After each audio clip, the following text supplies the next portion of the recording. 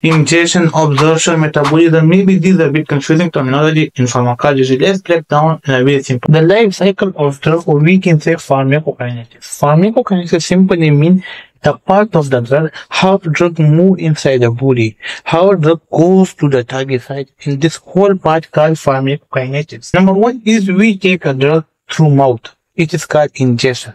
When drug we take, it goes to stomach, obviously. And in the stomach, it goes to small intestine. This is the initial part of the drug. We take a drug goes from stomach it goes to, and from small intestine, this drug is absorbed into the bloodstream, into a process called absorption. Drug is absorbed from stomach and small intestine.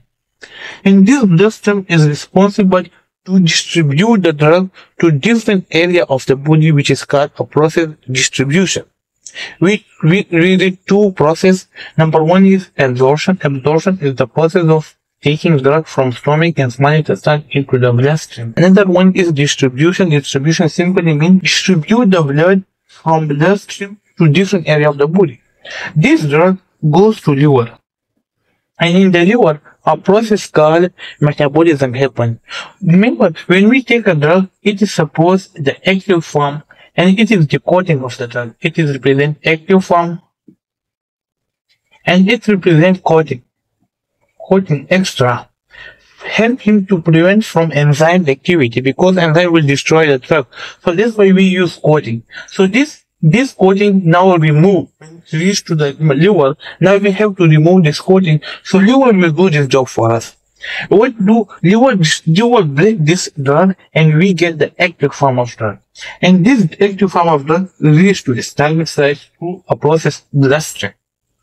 And from target site, this drug goes to your liver.